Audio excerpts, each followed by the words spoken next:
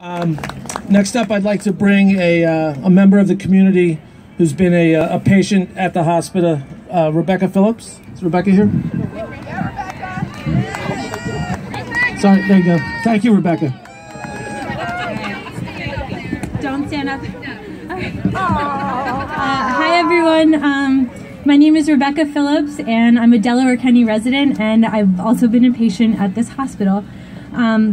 When I think of the visits I've made here, it's your faces, your reassuring words, your confidence, and your skillful care that comes to mind. 90% of my interactions have been with nurses and techs.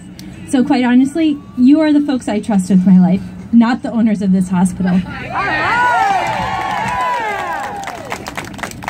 When I visited the radiology techs last year to follow up on a concerning mammogram, I was a nervous wreck. I was pregnant at the time, and I'm the daughter of a cancer survivor, so the possibility was very real to me.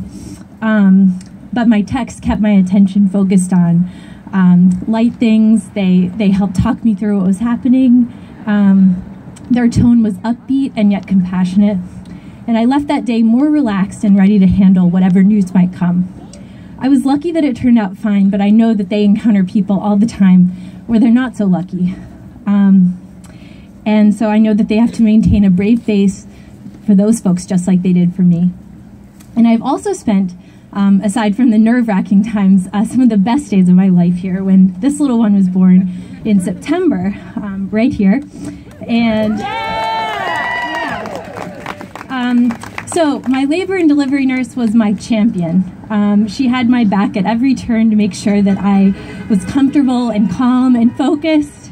And as my family members shifted their focus to the new baby, my nurse was still there attending to me as I began my recovery process. And that night, it was my nurse who settled me into my room and chatted with me and put me at ease as my family members left.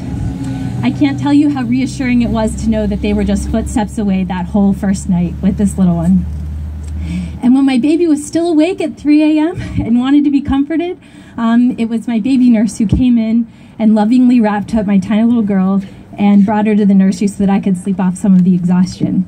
So I was there for just 3 days, but your faces, your gentle touch, and the love you bring to your work is really vivid still. As I said before, you're the ones I trust with my life when I enter those doors. You care for me on my best days and my worst days, and you are in the business of sustaining life.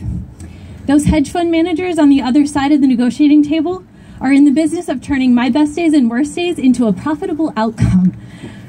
Yeah! And they're doing this by making your working conditions harder and my patient conditions unsafe.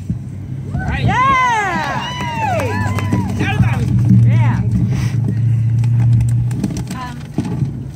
So, I know you're also keenly aware of this when you enter this hospital as patients yourselves, so I want to make that clear. We're in this together. So my trust and belief in you only deepened when I found out that you voted to form a union. And that told me these nurses and techs are going to stand up and fight for all of us. And my belief in you grew even stronger when you decided to strike and risk your livelihoods, again, for all of us. So we're in this together. Don't let them push you around. Patients don't get to negotiate a contract. We're relying on you. So thank you guys so much. We got your back. We got your back.